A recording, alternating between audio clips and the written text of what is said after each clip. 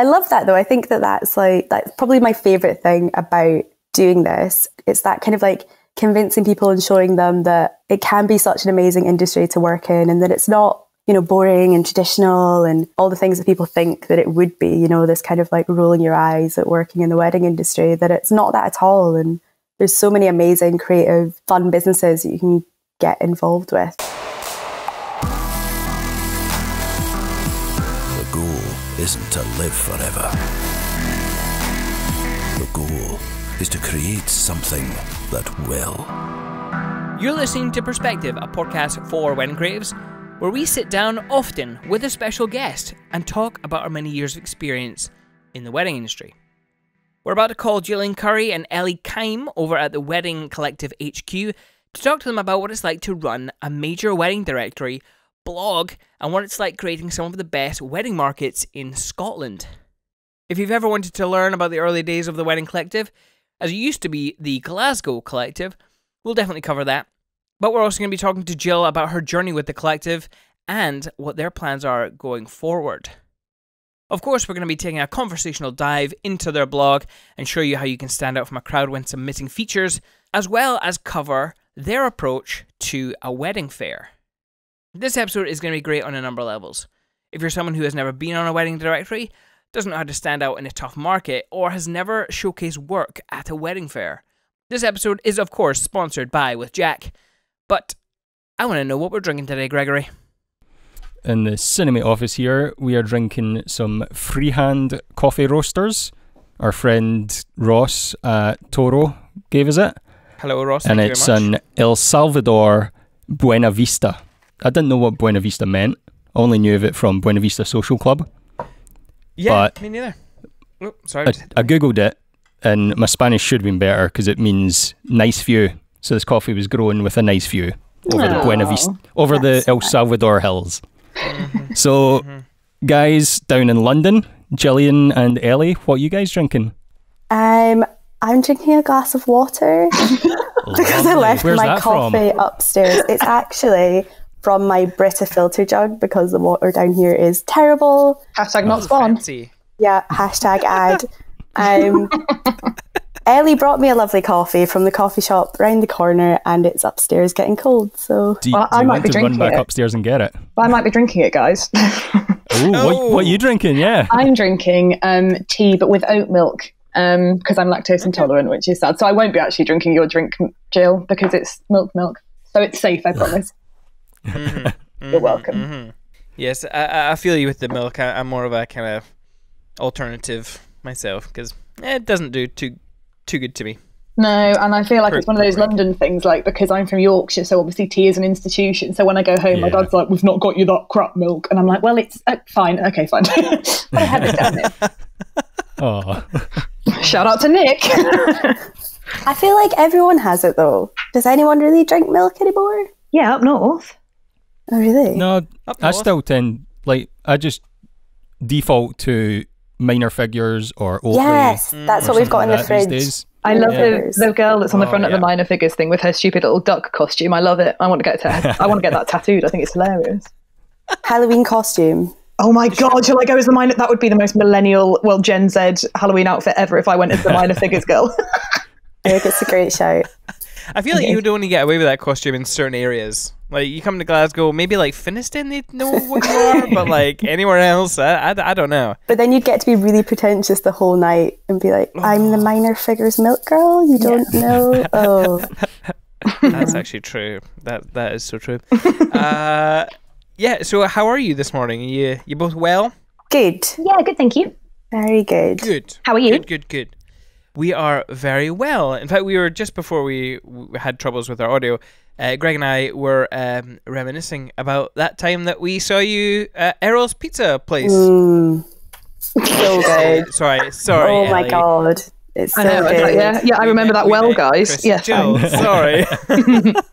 Shout out to Errol's Hot Pizza. yeah. So good. It is really good. It's getting some really good reviews. I saw that one was in the Herald. Yeah, It was, Yeah, yeah. I was reading that the weekend. The guy was so annoyed that he had to queue, right? But worth it. But once they got in there, it was worth it. Exactly. Yeah. He was like, it's all worth it. Yeah, I mean, I get it. Who likes to queue? Even though we're so good at it in this country, or but it's like it just adds to the hype as well, doesn't it? It's like, will you get in? Will you not get in? Was it a heartwarming story like Ratatouille? Kind of, but with a bit more like sass and journalistic rats. sass. Okay. Yeah, less. There are no rats at there are Errol's no rats Pizza. at Errol's. Just to Confirmed. Yeah, confirm that. I meant more the Aggie food critic side of it, but that's a good disclaimer. Thanks, guys. Yeah. It's good to know. So, what have you guys been up to this weekend? This Anything exciting? weekend, what have I been up to? We shot a wedding yesterday, so that was weird, like a little Monday wedding. Yeah. That's nice though. Get a lot of these down in London. Just Was little it a like half days. small city centre wedding? Yeah, so it was just like 16 of them, and they got married at a nice registry office, and then had a little dinner in a fancy restaurant. It was near Somerset House, so it was very like iconic London looking, which was fun. But then there's all those mad protests going on, so yeah, it was kind of cool around that area. Loads of little weird stuff going on, which is quite fun. But we were in Brighton at the weekend because we're thinking we might maybe do a little house move. This is a massive spoiler. You can't just put this down with a fire. Spoiler alert. Is it the Glasgow Wedding Collective, the London Wedding Collective, the Hove Wedding Collective? We just don't know anymore, do we? No. Yeah, so we were looking at some houses, maybe for a little move to the coast. We'll see. We'll see what happens. Are you going to give Ellie her own room? It was one of the requirements. I've asked to go on the visits with them, but they vetoed it for some reason. I know, selfish, really. I know. Sake. So why Brighton?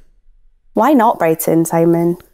I think because, well, we want to buy a house and want to have lots of room, and I just think when you're working from home, you just need space and you need to be in like an area you like really enjoy living in, and we just can't afford that in London. Like, we love Peckham. Peckham is amazing, but it's just ridiculous house prices.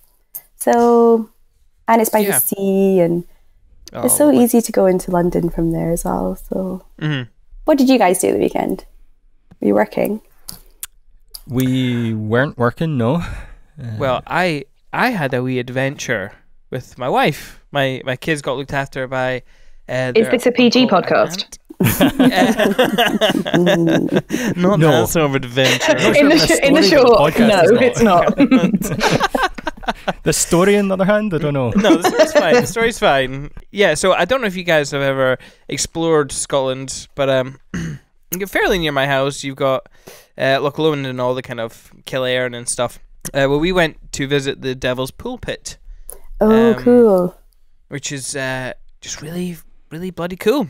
I'd never been there before, but apparently it's a very well-used filming location for such films as... Well, I know Outlander was shot there. That's obviously TV show. Pikachu Detective. What a favourite that is. I mean, that's... did you or did you not see Ryan Reynolds, is my question.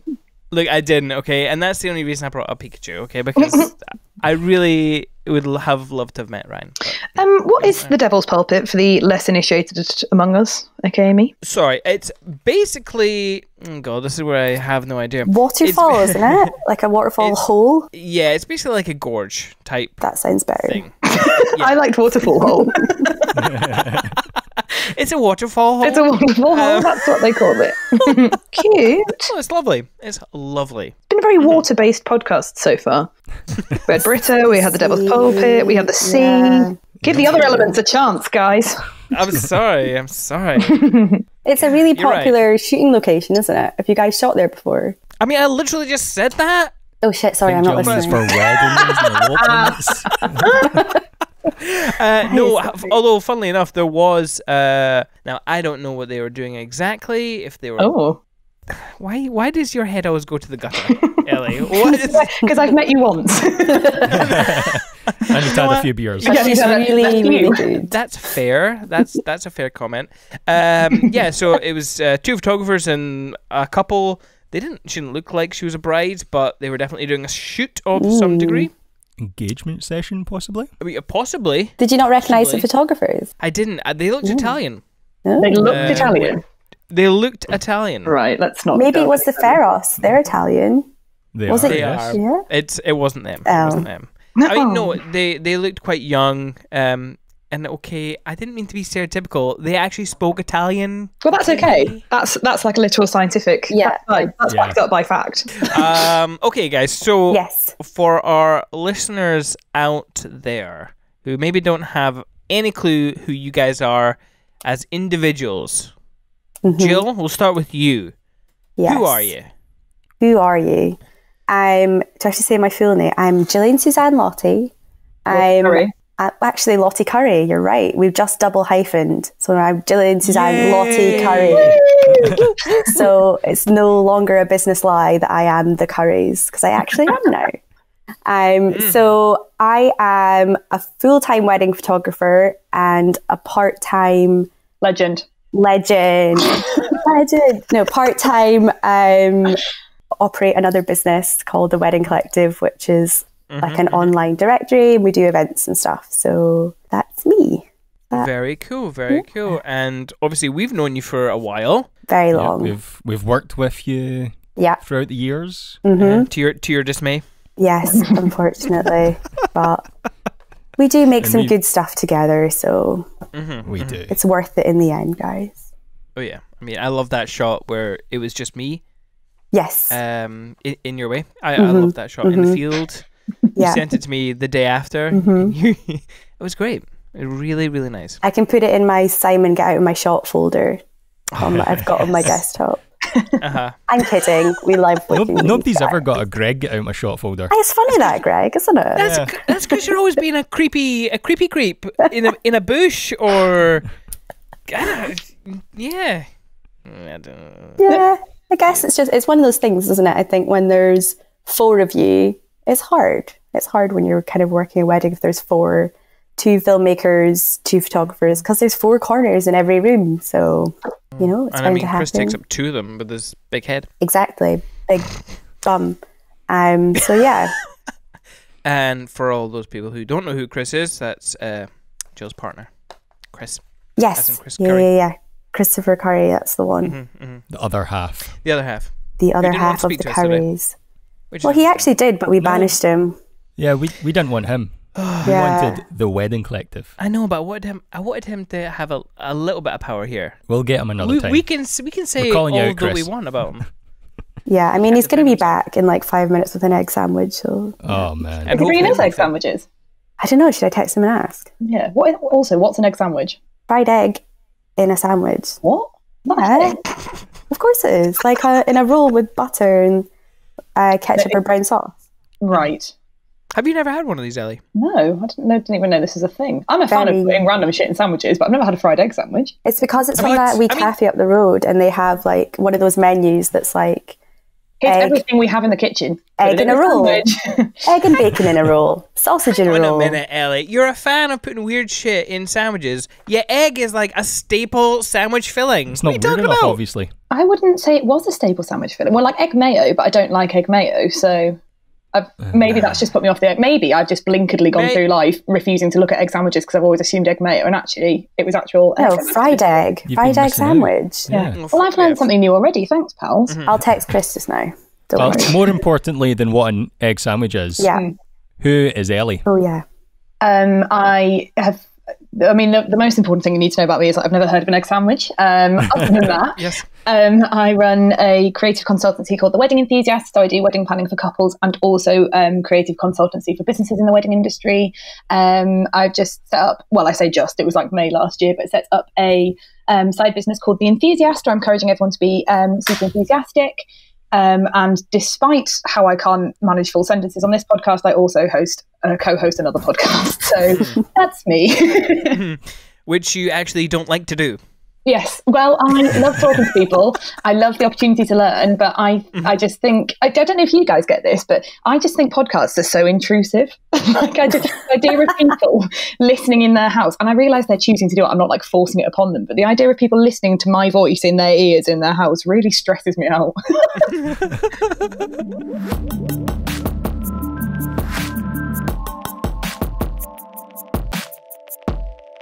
Anyway, let's go on to talking about the collective. Yes. Jill, you and Chris obviously were photographers first. We were. Before the collective was a thing. So was it just like a side hustle that grew into more? Like, how did the idea of the collective come about? So basically, 2011, imagine the scene, Scotland was kind of a bit pre-Pinterest, pre-Instagram. So it was really hard for people to find businesses that were doing stuff that was different. And I think when we kind of started our business, obviously we didn't want to be in with the kind of traditional Scottish weddings. Like, we wanted to be marketing ourselves differently. And there wasn't really an avenue to do it. But then also at the same time, we were meeting loads of great wee businesses that didn't really have a way to reach out to clients or to connect with each other. So it kind of just happened locally, just like kind of meeting people and bringing people together. And then I guess it kind of just grew from there. But it's been ages. It's been so long since we've been doing it. When you say that, like pre-Pinterest, pre-Instagram, you're right. Because I remember at that time being like, oh, I think we need to go onto Twitter. Twitter's where people are networking and doing social media. Yeah, totally. So and it was really hard. A couple years later, I was like, no. Yeah, it's so much easier now, I think, to connect with and to find people who share like a similar aesthetic to you, or, you know, that it would be good to network with because like you have similar clients. But back then it was like still quite old school.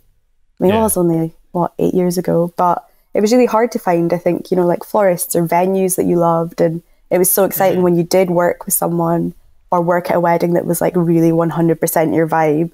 So you just kind of wanted to keep that going and like meeting those kind of people. So and there was definitely less suppliers out there who were offering something kind of different. Oh, definitely. So it was. I think there was like 10 of us in Scotland or something, just all hanging out.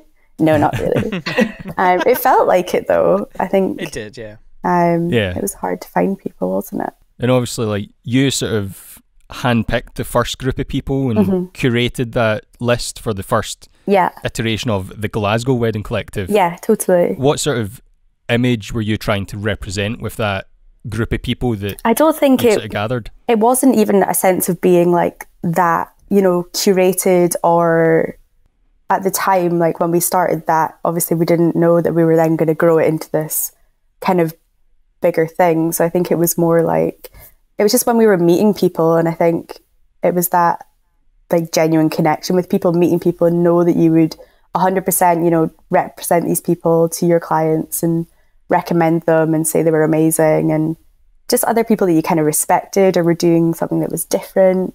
So it wasn't like we curated this group of like, oh, these are like your ideal suppliers that all make these one wonderful weddings. It was just actually meeting people that were really cool and kind of making this little core. And then I guess as we grew, that's when we started to have to try and bring in people that did different things and make sure that every member brought something different to the directory and like to the business, I guess. So obviously you mentioned bringing people in. Who had what role then? Like who did what at the beginning? There was obviously yourself and Chris. Oh, me, I do everything. You did everything. Oh, right, okay. No, so at the beginning it was just me and Chris that kind of started it, and then we kind of moved to Chris to take over more of running Curry's stuff, and then we had Claire come on board, who used to be eventful and did the wedding planning side through that, so she kind of was really instrumental in us growing it and finding other people. And and now she's gone to Errol's Hot Pizza Land, but it's fine because we have Ellie, and Ellie's amazing too. So thanks, but I can't make pizza. I mean, next time you come into Glasgow, we'll totally take you out to Errol's Hot Pizza, and then you can actually just have a better sense of what it is. That is top of my list. Like, I didn't even make it to Kelvin Grove last time, but ahead of my list. Like, I'm not going to go to Kelvin Grove. I'm just going to go to Errol's and sit there for 5 hours, I think. So yeah, that's about right. I mean, you have to queue, but still. So I heard, but no rats. So all fine. All good. Yeah. Who wants to go to a park when there's so many good restaurants here? That is literally my London life. Well, yeah. So talking about the business of the Wedding Collective, when did you sort of realise that this isn't just a side project, it's becoming a business, and how did you go about sort of starting that? I guess, I don't know, it's kind of funny because when it started, it genuinely was just it wasn't like a money orientated thing or like a side hustle really. It was just something that I find it really hard, like if I see like there's a gap for something, to not just do it. Like I just wanted to, make it happen and really enjoyed it. And then I guess when it became profitable, I was like, oh, this is nice. And now we can start like investing and getting like a lovely website. And a lot, like maybe 5 years of it was just putting money back into the business to make it better, which is amazing. And it just kind of grew and then became this thing that people wanted to be involved in, which I think is maybe why it's kind of lasted so long and why we have such a great group of people, is because it didn't really come from a place of profit. It's always been about who's involved and like how good it is for other people's businesses and how much fun it was to do was why it kind of all started. So we've kind of always tried to keep that momentum going of it being really organic and kind of friendly feeling. And so I guess that kind of naturally leads into it being profitable, I guess, because it never really was about money, which if it had been, we could have just like filled the directory with loads of people and it would have just been not really very specialised and not really useful to anyone. So I guess that's maybe what's made it as good as it is today, that it's always kind of been about the people. Being one of the first suppliers on the collective, there was definitely something special about it. Yeah. Well, I'm trying to think. Can you remember who the original OGs are? Like who those first suppliers were? Yeah, of course. We've got lots of people that have been with us for years and years and years, and people that we're still really like good friends with. And do you want me to name names? You guys. Yeah. It's all the kind of people that were in Glasgow that we've been with forever, like Marcel Bracken, Lisa Sparrow and Rose, Carol Weiss, Alison McLeod, Eileen Sugar 8. There's so many people and venues like that have been with us for ages, which is amazing. And then it creates such a core little group of people that support each other, which I love that part of it. One of the best parts of it is that having been part of it since the start, you definitely feel like there's a community there. I hope other people who are joining more recently feel that as well. Yeah, definitely. I think that it's such an important part of it as well, that feels really genuine, and it's kind of people that really would help you out if you were stuck with something, or it is like an actual really genuine, because people know each other and they know each other's businesses, and you want everyone to do really well, and you all want to work on these amazing weddings together. So not just to mention that you've had a big impact on our lives being part of the collective, but thanks, Simon. I'm sorry, I'm sappy today. I'm sorry, but you've also like our friends of ours, Something Brewed. They actually came to a wedding show as a favour for us one time when we were in the glue factory. Yeah, that's right. And they started their business from that experience. So the wedding collective was so special that it kind of rubbed off on them, and they started selling coffee at weddings. So you're changing people's lives, is what I'm saying. I'm doubly nice today. I love that though. I think that's probably my favourite thing about doing this is, it's that kind of like convincing people and showing them that it can be such an amazing industry to work in, and that it's not, boring and traditional and all the things that people think that it would be, this kind of like rolling your eyes at working in the wedding industry, that it's not that at all. And there's so many amazing, creative, fun businesses that you can get involved with and stuff. And like, I love that, to be able to say to them, like, this is an amazing idea, you should be doing this at weddings. And then it to work out is like so exciting for them. I love that. Yeah. It can't all be good stuff though. So what was the hardest part of starting it? And then also what's the hardest part of running it day to day? I think the hardest... Other than talking to us. Yeah. I'm having to deal with you guys all the time. The real thorn in our side, guys. What can we say? I think the hardest part of starting it was that obviously we were, making a curation, or there had to be a way to kind of make a selection of businesses. And that did really come from a place of just getting who we met. And, it was a really kind of natural thing to be working in the industry. But it became really hard to say no to people, I guess. That's been one of the hardest things. And I kind of wish a little bit that we had separated it from the curries more, maybe made it a little bit more anonymous, because it kind of made it hard for us as like our two businesses to network. If, there was some businesses that we weren't able to welcome on the collective, but then we were still working with as the curries, that kind of made it a little bit hard. And like that still happens today as well, you know, like it's really hard to say no to people. And sometimes it is hard because it's like, it's not, you know, like it's not that their work isn't good enough. It's just that it doesn't fit with the particular curation of people we've got at the moment. And we never want to offer too much of one thing. But a lot of the time, you can't, you know, obviously if you're a business who's applied and it is a no, you do take it personally, but we hate that that's how, you know, obviously we're flattered that people think we are a great thing for their business because that's the whole point of our business. But it is really hard to know that people are getting that email and then, you know, feeling crushed when actually their business is great. It's just not right for us at the time. Like that's still a really hard thing to tussle with, especially because, as Jill said before, like the collective wasn't born from profit. So we really do care about the industry and the people in it and helping people. So that's really, it's really tough, guys. Yeah, it's hard to say no. And like you said, so much of the time it's like, you know, especially with a category like photographers, for example, like it's a really popular category and we need to support the businesses that are already members, you know, and make sure that everyone offers something different, you know, so that it's really, the existing members are getting the full benefit of being members. And there are so many amazing businesses and there's no way, you know, that we can have them all on board. So yeah, that's definitely one of the toughest things, is having to say no to really incredible businesses. Yeah.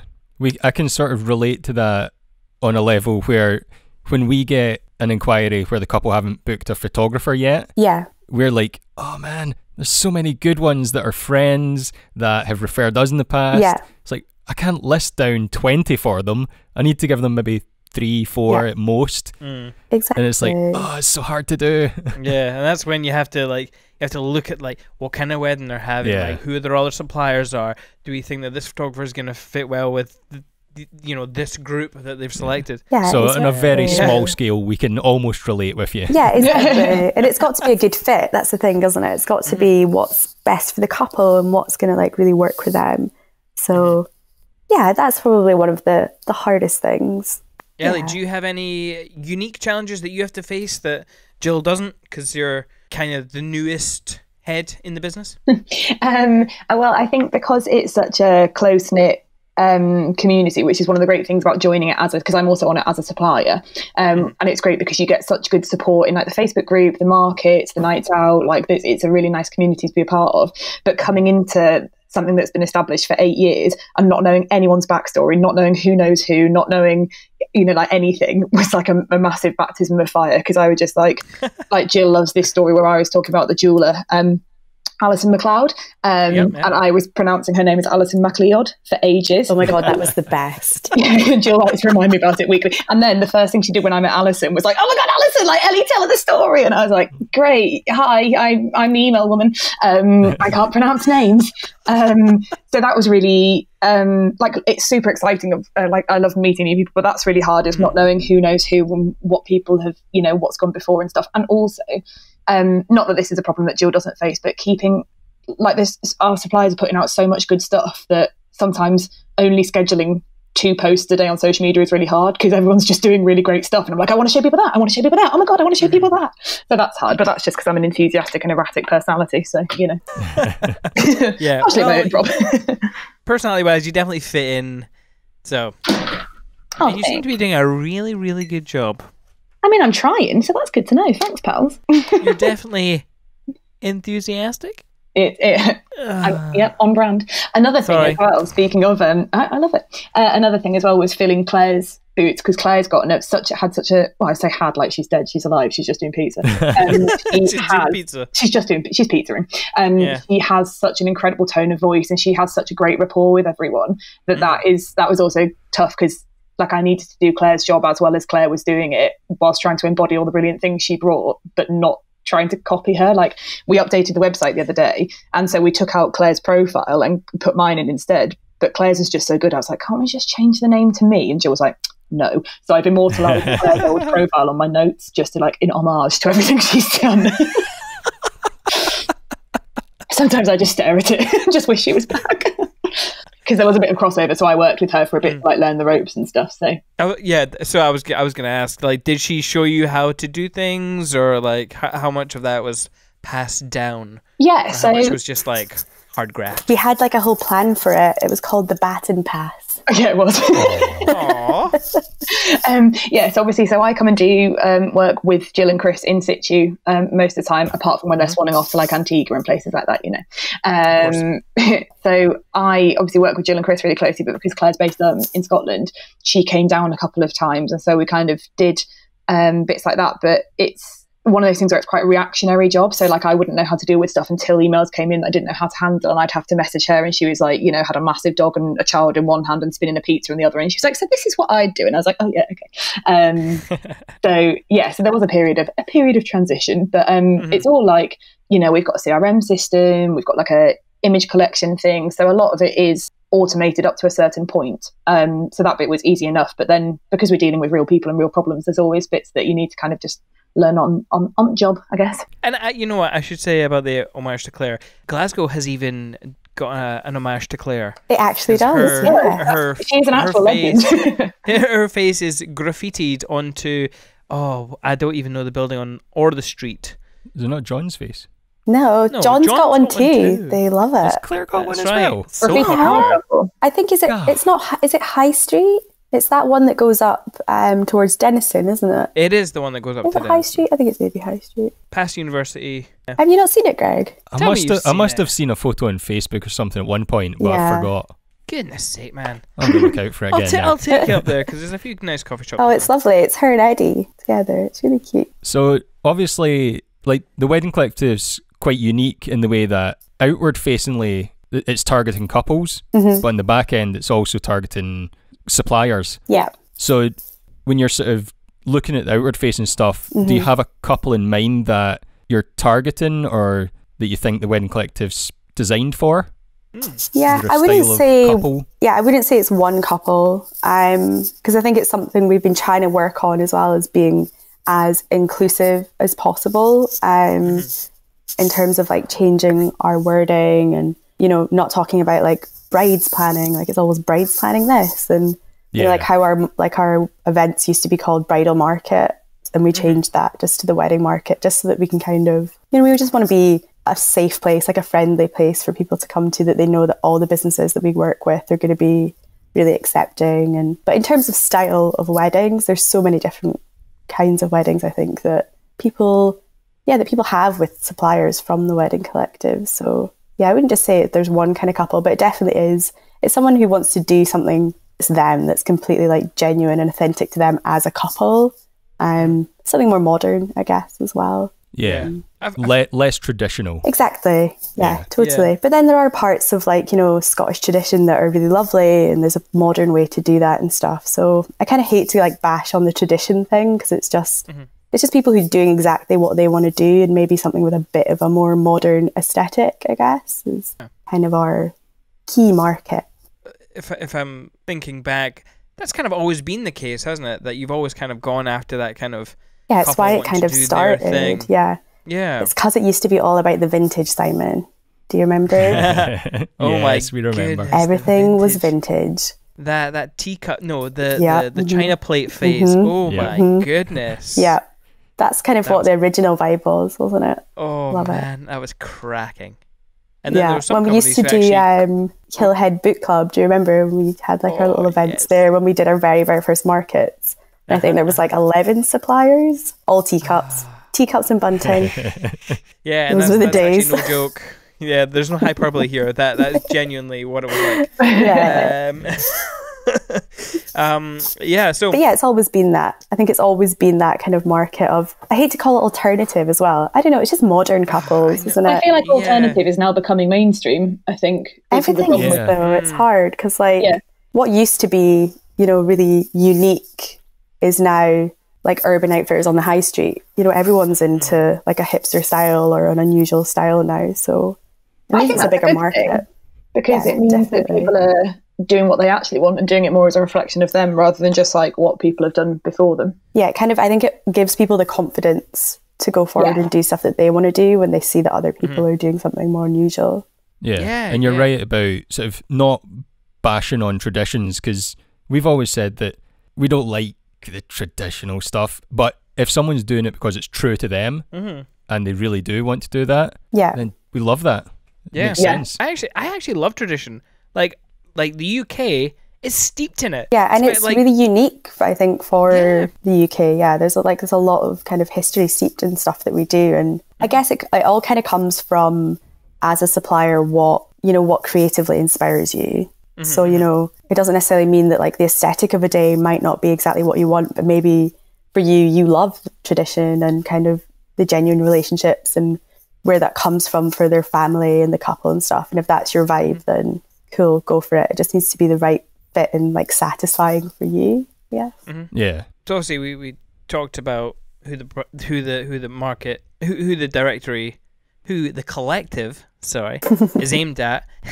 Yeah. Hypothetically, right? Hypothetically, you have, let's say, 10 photographers, right, applying to be on the collective. Yeah. What's gonna make that one supplier stand out above all the others in your eyes? Sending us stuff through the post. No, I'm joking. Sending cake. Yeah, cake. I think bribes. All right. Okay. Yeah. That's the way it works. Food, money. Hot food scoop. bribes. Ellie likes cinnamon buns, just so you know. Love cinnamon buns. I think there's a couple of things. So I love it when a business has it's confident in its voice, its aesthetic. It feels professional because, even though a lot of wedding businesses are, maybe even a part-time business or kind of kitchen table businesses, I think you still need to be presenting yourself as like a really professional business, and it seems like trustworthy and authentic. So I think that's a big part of it for me, is how would the client view them? Is their branding really great? Is like the voice consistent across all their social media?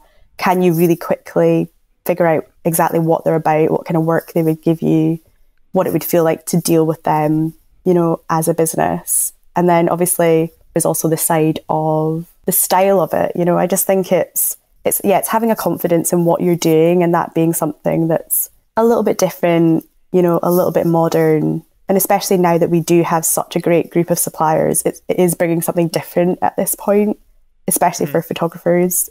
Is it something we've not seen before? Is it something that is different from the photographers that we have on the collective at the moment? But yeah, I think, at the moment it's kind of a big part of it is feeling like it's a business that you would trust, and that, all these other businesses that are part of the wedding collective would be happy to recommend, and, someone... Because that's a big thing, because it's representing everyone. The collective, or it's representing it's representing the whole collective, I suppose. Exactly. If one person gives bad service, having been found from the collective, then it brings it all down. Yeah, exactly. So it really has to be a confidence in how this person's going to go about, dealing with clients, dealing with other suppliers. And that's a really huge part of it, actually, I think, as well as being brilliant and mega talented. Mm-hmm. Yeah. And also having good photos. Huge, yes. That's a huge part of it, because we offer people support on social, we offer them blog posts. Our blog is open for people to basically promo anything that they're doing, give updates, launch stuff. But we live in such a visual world that your stuff could be top notch, but if your photos aren't professional, if they're not well lit, if they're a tiny quality or whatever, then we can't. There's only so much we can do. So that's a massive thing as well, is having a big portfolio of real weddings, real work, or at least a diverse range of style shoots that look like real weddings, that we can then use to show you off in your full glory. Yeah, and also sharing good content. I think that's so important. If the more that members can give to us, the more we can promote them. If they're creating their own unusual content, we can then give them an extra platform to share that. So that's definitely give a business that has something unusual that we can then be pushing forward for them. And maybe they're really great on Instagram stories, or they do loads of styled shoots, or they're really good on Twitter and we can repost them all the time, so it's really something that we can use to help promote them as well, as a big bonus. And that's obviously advice not only for photographers or filmmakers, right? No, not at all. You gotta have this good content for Absolutely. being a venue or a florist. Or it's still it's something we come across quite a lot, is people launching a business and investing in loads of other things but still not photography. And one session of photography for your business, if you invest in that can last for years. You know, if you're a caterer or even if you're a florist, even though styles change, if you do something that's really simple, like a really clean, amazing aesthetic, and get great professional images, that, you know, that will last for so long. You can get so much traction from that, from quite a small amount of investment. So like, get good photos, people. It's so important. For all those people out there who aren't photographers, what's the best way for them to get good images? I think reaching out to photographers, or, you know, bringing groups of people together to do styled shoots. And I think really I would reach out to someone who's local to me, a photographer, and it's someone you want to have a good relationship with anyway, especially, you know, if you're in a wedding business and say you're a florist and there's like if another photographer that lives nearby and you want to create a good mutual relationship with them, but just investing in it. Like it really, it's good photography isn't cheap, but the money that you'll get back tenfold for the investment of having great images to share is huge. So I think, and asking advice, you know, and setting something up in a studio and maybe get other suppliers on board and kind of do a little shoot day together. So they have all these amazing stuff to share. Yeah. Obviously, you mentioned the blog a minute ago. That's a big part of the Wedding Collective. When you're sort of curating a feature, does it have to involve a member from the collective, or do you post other stuff as well? Yeah, totally. Anything, really. I mean, it's anything that's going to help promote a member of the Wedding Collective, we're down for. And also there are some things necessarily that are just like really great content that are going to be really inspiring. You know, it might be like about trends, or Ellie's the one who like does a lot of that kind of stuff. So you should take this one, Ellie. So what makes a submission stand out in your eyes, Ellie? I think one of the main things with, I mean, good photos, obviously, but we've discussed that, so that's boring to say again. Having a story, I think, is super important. And I think that's the thing that lets a lot of styled shoots down, or like product shoots. Having a story and just having it make sense, especially in the wedding world when you're trying to pretend it's a real wedding. It needs to have a certain flow to it and make sense. Sorry, in talking about the story for a photographer, like obviously if you're doing like a feature, you know, you got to have those details. So how do you incorporate a story then into a blog feature? Yeah, so that's a very good question. For product shots, it kind of doesn't matter so much because, you know, with product shots, it is quite clearly a product shoot. But if you're doing a wedding shoot and you want to kind of focus on the details, sorry, Chris has just walked in and he's leering over my shoulder. Oh, no. I like that you came to me first instead of your wife. I thought these are both up here. I don't even know where Jill is. She's in the cave. I don't know where are you, Jill? I'm downstairs. She's downstairs. She just said it on my earphone. Chris just said, have you got walkie-talkies? Oh, Chris, you're so cute. Get that egg sandwich now. Oh shit, yeah. Where's my sandwich? I'm joking. So if you're doing a wedding shoot, I think in terms of the details, it just makes sense if you've just not having them stand in awkward ways and just having them interact with stuff, kind of show how things would be placed on the day. So if you've got an invite, you know, put it on a place setting rather than just randomly on the floor or something. And if you want to showcase a number of dresses, make sure you have different locations for the person to be in, so that it's similar to a bride or groom having an outfit for the daytime and then one for the nighttime. Don't have them in the same situation wearing 4 or 5 different outfits, because unless you're angling it as a fashion editorial shoot, because no bride would wear, or no bride or groom would wear 4 different outfits on the same thing, really. So kind of stuff like that, just thinking about how the viewer is going to see it. And because, you know, essentially shoots are for couples to look at and see themselves in, and, you know, it's an aspirational thing for their wedding, so it needs to be cohesive and make sense, I think. Yeah. Kind of like having a narrative, isn't it? I think it's like any press, you know, you need a hook, you need some kind of story or narrative to the, like, images. If it's just pretty images, there are a million of those. Like, what's the hook for, you know, us being able to promote this or sell something from it? You need the angle. Yeah, and then this isn't part of the submission, but then after the submission, and this goes for kind of any directories of blogs, because I've also done writing for other kind of major wedding blogs as well, making sure that all your links to suppliers are legit links and having a write-up that actually explains what the story behind it was. because, you know, as a writer, you can see what's happening in the images, or you should be able to, but you don't know the inspiration behind it. And there's always going to be little bits that happened on the day, you know, the same as an actual wedding. There's always going to be stuff that happened on the day that you just can't tell from the images. So having that background info makes a much better, more fuller, it's like more the backstory, isn't it? Yeah, the backstory, exactly. Like, you have that emotional pull towards it, as well as having great images. Yeah. Just out of curiosity, which one is more likely to get featured? Like a styled shoot where someone's gone ahead and you know, it's a well-crafted shoot, or a genuine wedding where it's obviously, you know, the amount of effort is still the same? Like, which one appeals to you more? If the shoots are good enough, you can't really tell the difference. No, exactly. So, but is there? I don't think there's a like there isn't a preference. Like they're different things for us. They're different categories that we do feature on the blog. You know, one's kind of maybe more inspirational, and one's more like the real lives are way more. People are going to reference that for, like, who's that florist at that venue? What's that venue? Like, what's the photographer? It's something they can actually get actual information from, whereas the styled shoots, it's just inspiration, isn't it? So yeah, both. We want both. So I guess, I mean, blogs are usually at the forefront of trends, right? So let's talk about them, because I think trends are kind of a funny topic to kind of conversate, because they've kind of got a negative connotation, but as well as a kind of a positive side. So first off, trends, are you for or against trends? I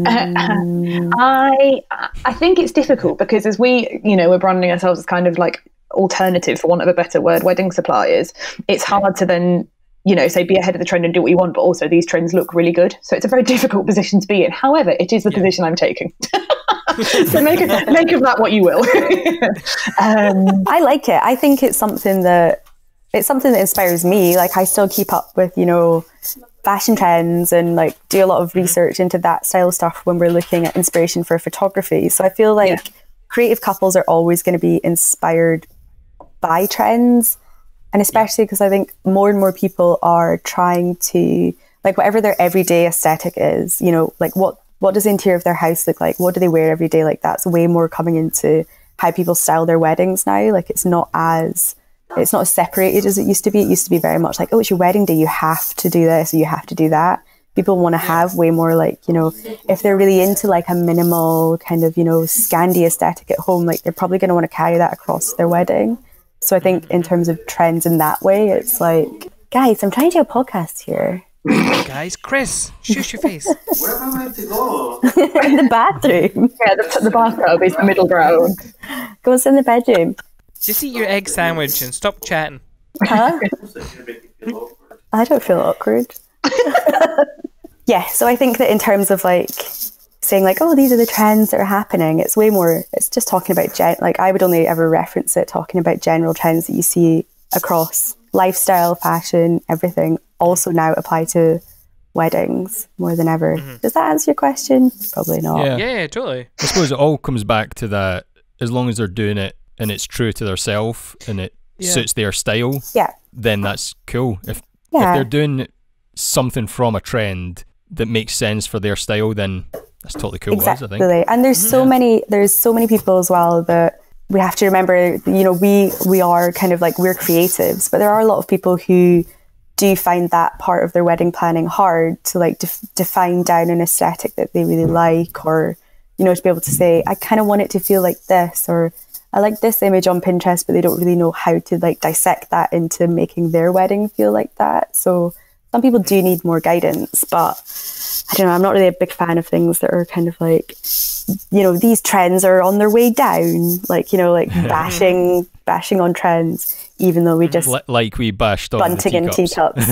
I mean, it's almost 10 years ago. I think that's allowed. You know, like I don't like it like that, but I think in terms of, trends can be helpful to guide some people into like, okay, that's the style, that's what you call that kind of style that I've seen that I like, you know? So yeah, it's good and it's bad. Do you have any favorites that you've experienced over the years? Favorite trends? Yeah. She loves teacups. Oh my God, I love teacups, especially when they're turned into candles. Oh, yes. I don't know, I guess like the whole kind of minimal greenery thing is really lovely. That's a really beautiful kind of look and feel to photograph. And I think it's quite timeless as well, which is really important. I think, although saying that, I'm kind of like, if your vibe right now was, you know, you're really like into loads of prints and like big old Gucci style stuff at the moment, like I kind of feel like have a wedding like that.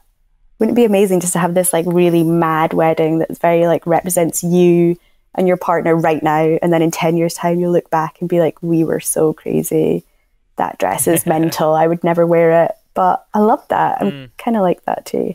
So yeah, I like minimal but also like loads of stuff as well. So does that. Yeah. And when you're sort of looking at the statistics for the blog, is there anything that's popping right now that you're posting that's sort of standing out as this is really drawing in? Ellie loves a stat. Viewers? Ellie loves our blog stats. Let me find some stats for you, everybody.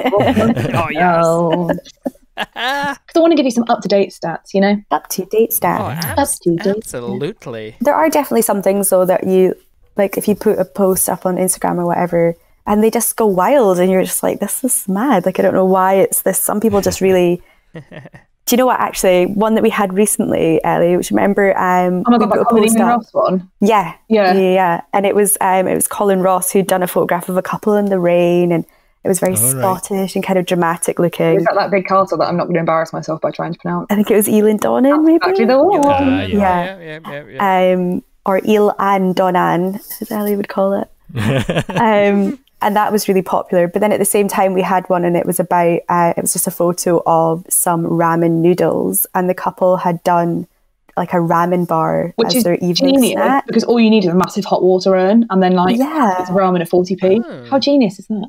And it kind of was really cute because they were kind of all this like little cute Chinese packaging, and I think simple ideals like that are really something that people can kind of run with.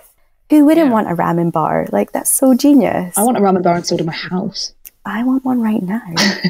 I know stuff like that. What was our top one? Was a Wes Anderson themed wedding. Always. Yeah. Okay. And then like, it's a timeless one though. Yeah. Wes Anderson, I don't know, maybe generational with our group of generation.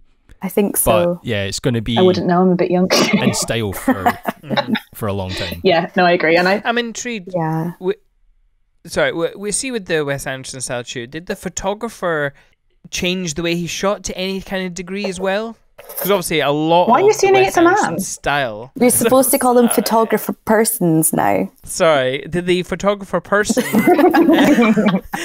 change the way that person shot? No, it was actually a real wedding. So they just had loads of Wes Anderson style so they had like Wes Anderson themed invites, and they had like fantastic mix of Fox cake toppers and stuff. All right. So but it was quite whimsical, so it was like similar kind of vibe, but they didn't do like particularly Wes Anderson style-esque shots, if that makes sense. Right, okay. But that's something else you can take like direct inspiration from as well, isn't it? Couples, something that's really visual that they can easily kind of be like, I love those colours, I like that style. And I also think flowers are a really good one, because if you know, because there's that whole thing talking about trends, there's that whole tussle between wanting something really fresh and new, but then if you've got, you know, family members who are chipping in to pay, then they always feel like they kind of have a say potentially. And I think flowers are a really good middle ground, where it is a very traditional wedding item, but you can make it really new, and so like you appease everyone that you want to appease in the planning process. Good tip, Ellie. That is a good tip. So to all of our creatives out there who are listening, you can take that tip and tell it to your couples and help them out with their planning. Look at that. You've got to credit the wedding business. Yeah. You have that one for free, guys. Don't you worry. What a treat for today's episode. episode. What can I say? I'm in a benevolent mood. No, I'm joking. So that's what's sort of really popular just now on the blog. Is there anything from the fashion industry or from anywhere that you see being popular in the next year to 2 years? Cream. I feel like we're going to go all back to that. Cream? Yeah, that like really super creamy, eggshelly, lemony kind of aesthetic. Do you not think, Ellie? Yeah. I think that you're going to see... on the fashion degree, mate. I don't know. I think that's definitely going to come back, is what was seen as like a kind of a little bit 80s I think of colour palette. but also like volume and like puffy sleeves and stuff, and Yeah, exactly. like very on.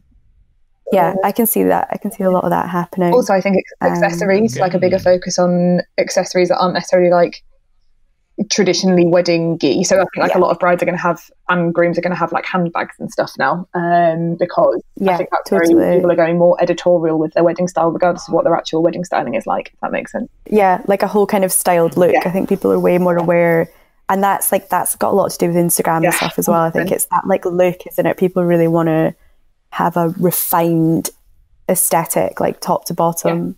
But yeah, definitely I think you're going to see a lot of creamy stuff. Yellow, loads of yellow stuff. People are back into yellow.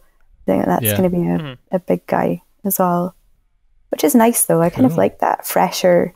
People kind of went for like the dark side, and now people are kind of coming back to a more kind of neutral. And I think all the kind of eco stuff as well, like that's just going to get more and more people are going to get more conscious about the waste that's involved in weddings.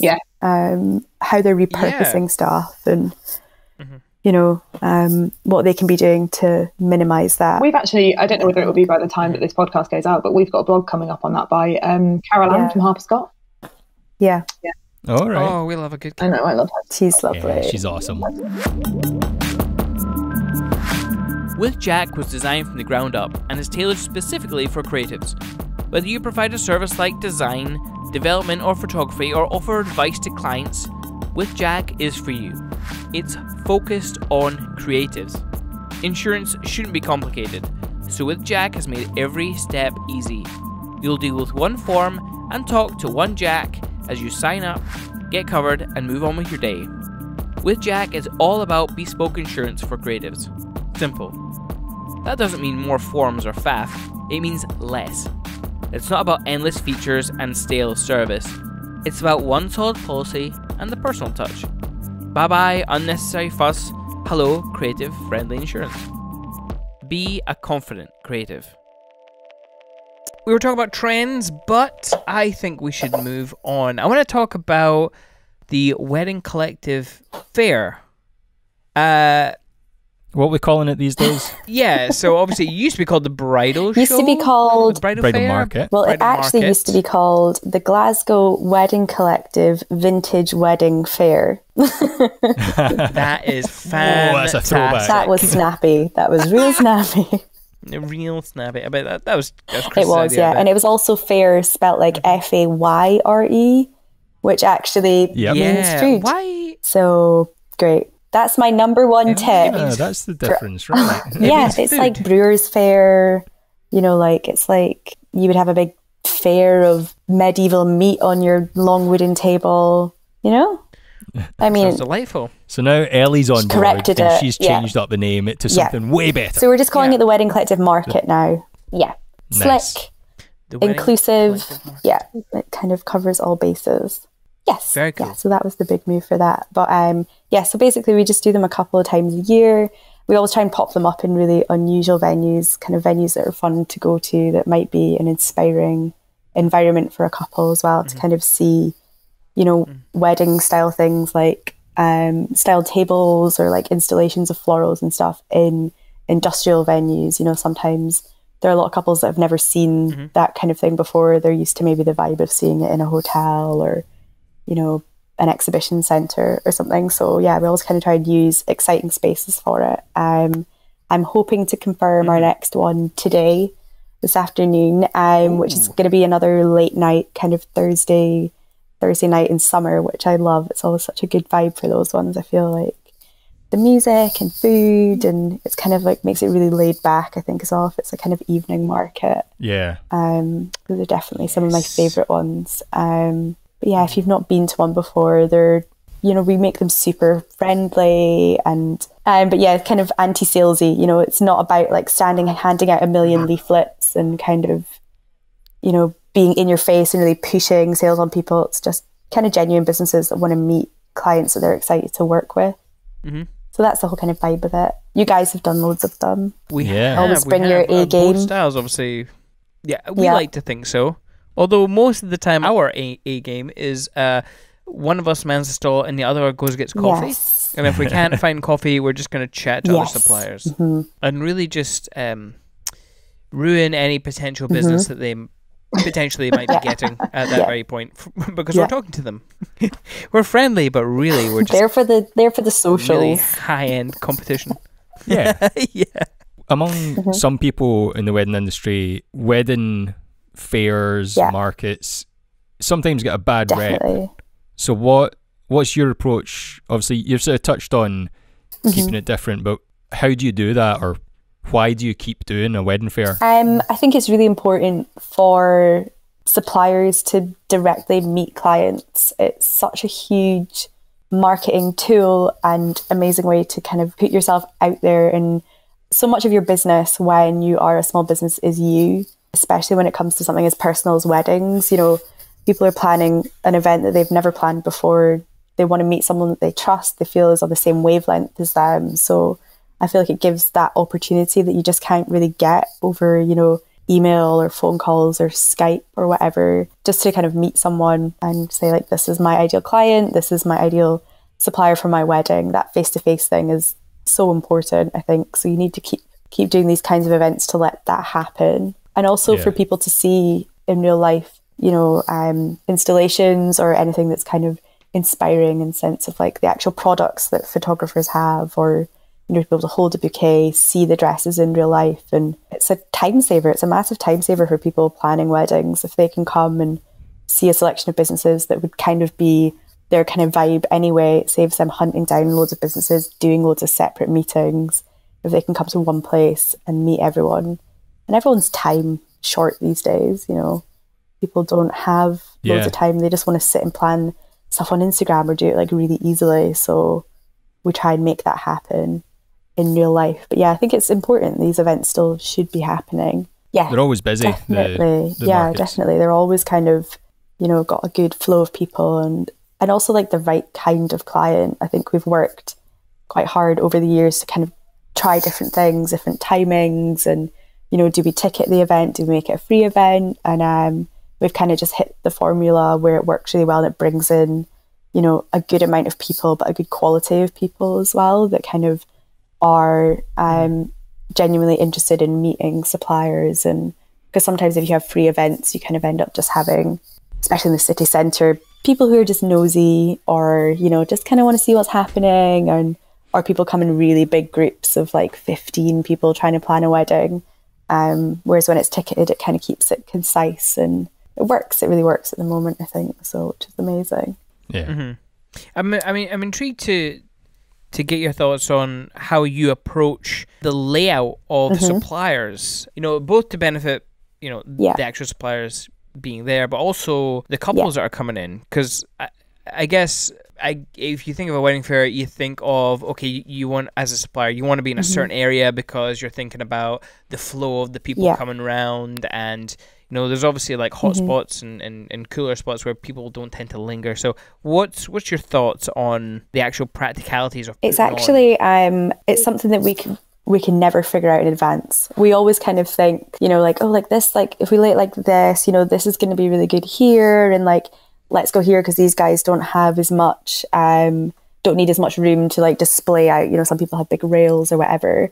But no matter what we think is like we've got it figured out in our head, it never runs like that on the day. So, you know, some spots are more popular than others, some will be really busy, some would be like slightly quieter, and like you said, temperature wise, lighting wise, so you can just never predict what's going to be a good spot versus a bad spot. But I feel like the kind of spaces that we have, you know, we always have loads of room for people, and I feel like aesthetically everything really looks great, and it really is, a lot of it is up to how the suppliers use their spaces, or how are they like attracting people. You know, a lot of the times just standing behind a table isn't really going to draw people to your stall because that's quite intimidating.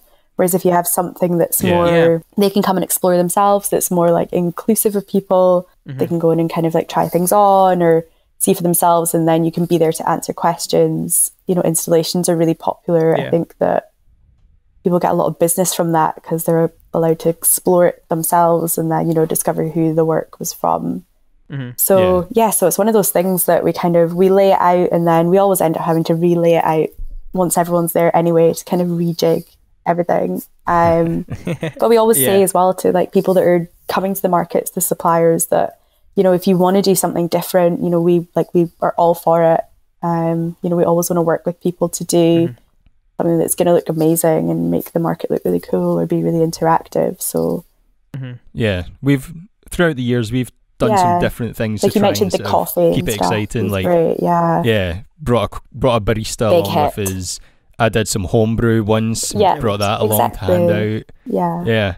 So what, you must have seen a lot of stalls or setups in your time. So what do you think makes a good setup that does draw people in and gets the conversation I think going? that it's got to be something that's actually quite simple in its message. You know, it can be really overwhelming for people coming to these kind of events where every stall is different, and it's different businesses, different styles, and it can be like a lot of information at once. So if you're really clear in what you do and, you know, what your style is, so like, you know, if you're a photographer, maybe that's just a couple of really big prints and then some like nice styling that kind of gives your vibe, like that's going to very instantly, people are going to understand exactly what you do. And because I think that could be quite intimidating, especially as more businesses become, you know, more kind of convoluted in what they offer. That can be confusing for people. So just be like a really simple, striking. That's maybe actually one critique of when we brought our friend along to do the coffee, is that people started to talk to her and be like, oh, so is this, do you do this at weddings? And we're like, no, it's us that do wedding films that you're here to talk to. I mean, it went down well, but it did cause a wee bit of confusion. But that broke the ice at least.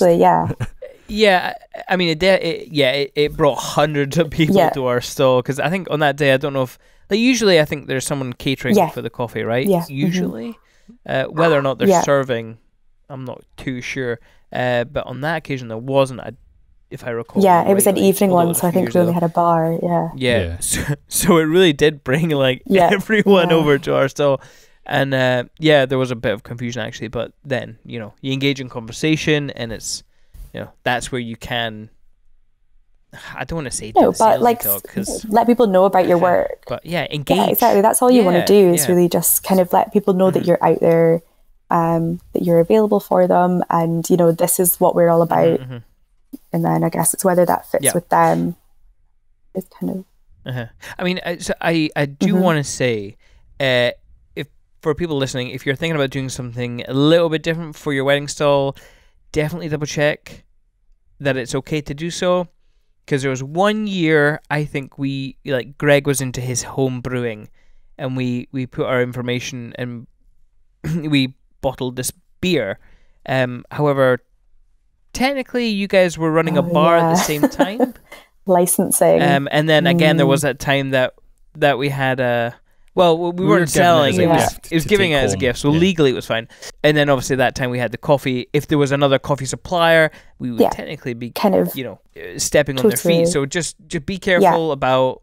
I think it's just that thing that's always all about communication, isn't it? I think you know, we want it, but we love to hear from suppliers what their plans are for the market. Like, a lot of people don't really know until like much later in the day. But if you can pre-plan early and say, like, we've had this idea, you know, we want to do this thing, you know, we can help make that happen. And, you know, even if talking about it in like the Facebook group with the other Wedding Collective suppliers, you know, maybe people want to collaborate on it. And it really is a great way to do something different and to make the most of it. But I guess it's just letting us know what's happening is a big yes, to make things feel kind of easy and smooth. Always open to people doing stuff that's different. So we kind of touched upon this a little bit earlier, but we've obviously asked you about the difficulties that you faced about starting the collective. But in terms of so in talking about markets, what's the difficulties there? I feel like we kind of have it pretty down with how we do things. A lot of it is just the logistics of, because we bring in our own wall partitions, which are, obviously that's like a complete setup that we have to do. That's probably the biggest kind of thing, to make sure that's all organized. And I think it's just always these things when you're really relying on other people to help make that happen. Like we have our van guys who help load that, and they set up, and they've done that for a couple of years for us. So we really rely on them to be, you know, on time and efficient to make things really easy. But I feel like everything actually is pretty smooth and good with the markets, because people kind of know what the deal is, and we try and communicate as much as possible to let people kind of know what's what. One of our things that we do struggle with is obviously the industrial spaces come with their own challenges in terms of lighting and heating and stuff like that. So it's kind of just always trying to strike that balance between, you kind of always have to compromise somewhere, because those style of spaces are obviously in quite short supply as well. Yes. And within a budget that we can kind of afford, that makes it affordable for suppliers, and, you know, a great event for people to attend as well. So yeah, kind of the challenges of that. But yeah, apart from that, I think it's anything just dealing with members of the public. You're always going to have certain situations, but that's just something that kind of comes with being a ticketed event, and we kind of just always try and give the best customer service we can to the people that are attending the events. And that's all you can do. There's only so much you can do in terms of putting in the hard work and trying to make it the best you possibly can with the experience that you have and the knowledge that you have. And I think we do a pretty good job of it. So well, from our end, definitely. I mean, we've been to many of the shows, and we've seen the struggles that you guys have faced. You know, whether that be in toilets that aren't working, or the heating, or fun. You know, like the electricity. Even, that was a fun one. And you're very quick to get on the ball and you know, divvy out roles to people and get any problem that's ever come across your way, you know, sorted in good time. Yeah, totally. I think I just like to get stuff done, like things to be running well and efficiently, people to be happy, and and when you've got Chris there, it's great, because you can just be like, Chris, go and sort this stuff, you know? So it's handy. He seems to be the most unplanned, uncontrolled element of any market. It's just him running around like a headless turkey. I feel like what am I doing? You and him together both fit into that category, Simon. Yes. Would you agree, Greg? You know, if I... You and me are the organised ones. 100%. Perhaps. I mean, well, I should say this because it is my fault. The last wedding fair, in fact, this probably paints Greg in a bad light. The last wedding fair that we actually did, it was actually just me. I don't know if you remember this. It was in the engine works. And I brought our Mac computer that's actually behind us. And I was packing up stuff and building shelves and putting stuff together. But at the end, when we were de-rigging stuff, somehow I managed to crack a good dent in the Mac screen, and Greg was actually just about to sell that Mac, and now we keep it. So yeah, but do you know where Greg was? He was on holiday. That's what you get, Greg, for going on holiday. It's his fault. That's right. You don't leave the uncontrolled element to run the business. All right, Greg. But yeah, so for people who have, you know, they're new to a business, they're setting up a stall at a wedding fair, and obviously not just your market, even though it's amazing, but like any kind of person setting up first time, what advice would you give them? Like things to bring, things to maybe think of beforehand? I guess so. The things we talked about before in terms of how you want your stall to look, making sure your message is really kind of clear, simple, engaging, thinking about it from a kind of visitor's point of view. You know, what would you like to see? You know, what kind of experience would you want to have? What would you want to come away with from it? And then just being organised and actually just doing a mock-up, I think, is one of the best things you can do, is, you know, mapping out the kind of space you're going to have at home, figuring out exactly where you want to put stuff, you know, taking a photo of it, just so it's as simple as possible when you get there, just to set up. You know, a lot of people will come and kind of, you know, maybe come really early, you know, have some breakfast, get like all set up, like go away, get changed, you know, and kind of, so they feel like really like fresh and ready to kind of go to talk to people. Use the things that are there to be used, like goodie bags, you know, like that's a huge thing. You're literally giving something to 100 people that are going to take home, have it in their house, have it on their coffee table or whatever. So I think that's a kind of underutilized avenue for people. You know, flyers, nice business cards. Make sure you go and speak to other suppliers as well.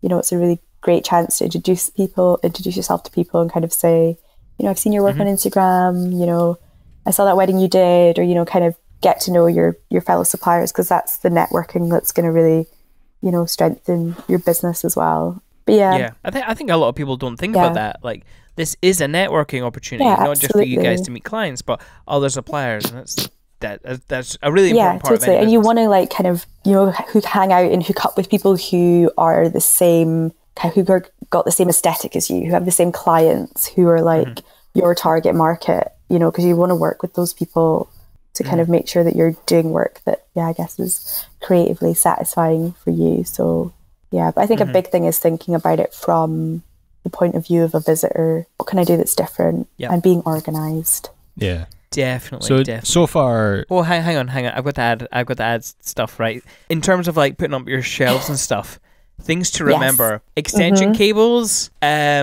little toolbox, very handy. Nails, hammer. We have that little list. Things for that we cutting. send to everyone. Yeah. You're actually very good at that. It's and print that list out. The ones in Glasgow, Richard Ulf, he's usually good with having a hammer or stuff. Yes, you can usually go along to his stall and be like, and it's kind of like anything you think that you might need, bring. Step ladder, 100%, bring a step ladder. Bring snacks, you know, totally. Sometimes, you know, urban places don't always have. Bring a rug. I love a rug. I think a rug looks great and really defines a space as well.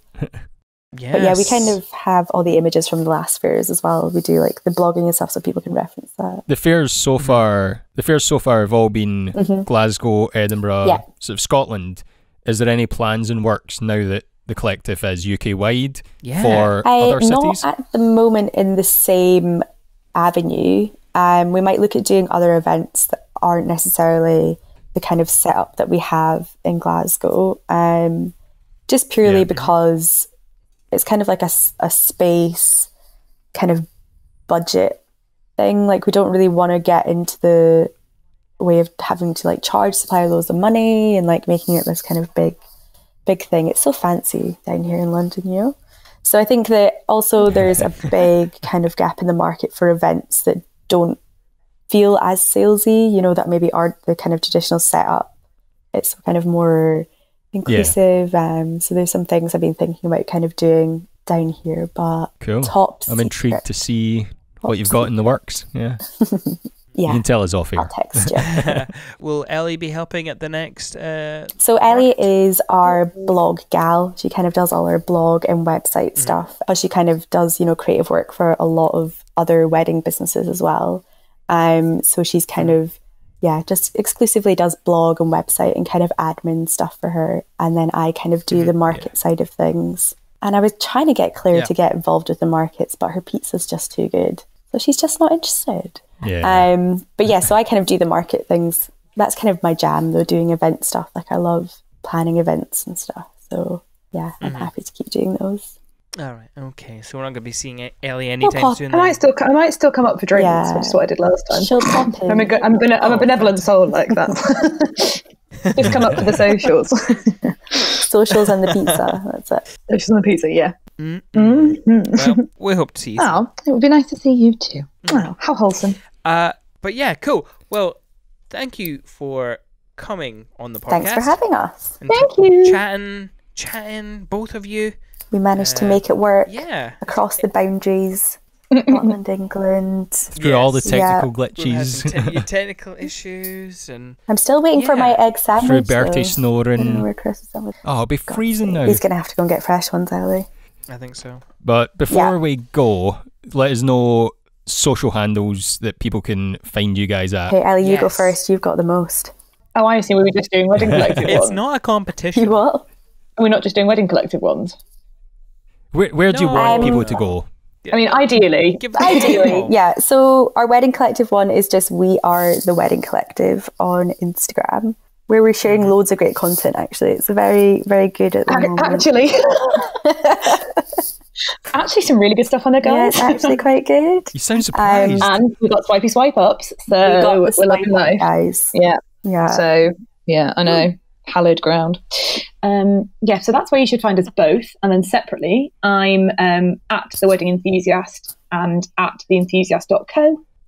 And I guess I'm at thecurries.co as well. May as well throw that in. Yeah, just some average if you need some like You're not sharing average great photos, but great chat from Chris, then you should head to thecurries.co. Yes. Yeah, Chris loves an enthusiastic DM, so that's what you get off the Curries. Yeah. All of his messages read like Buddy from Elf. Oh my god. It's not inaccurate. It's not inaccurate. It's not, it's true. Yeah. No, that does sound like a good... In a good way, obviously. Mm-hmm. It's enjoyable. That's how you can tell who you're speaking Youthful at wonderment. on DM. Yeah, because Jill's is like one word. One word with a full stop. Yeah. And Chris is like, oh, say it right now. This is the balance we were talking about, guys, right? You've got to go yin and yang. Yep. Absolutely. Cool. Well, We'll let you guys go. Thanks again for taking No time out. problem. Speak soon. we hope you enjoyed this episode, and if you did, hit that subscribe button so you know when the next episode goes online. Please leave a review. That is a massive help in order to grow the podcast. In fact, you'll notice that we haven't been doing a review shout out because we've run out of reviews. We've done so many episodes, but we need some more reviews, people. So if you go and leave one now, you could be in the next episode. Oh my goodness. That's like really exciting. If you don't want to leave a review, totally cool with us. Keep listening.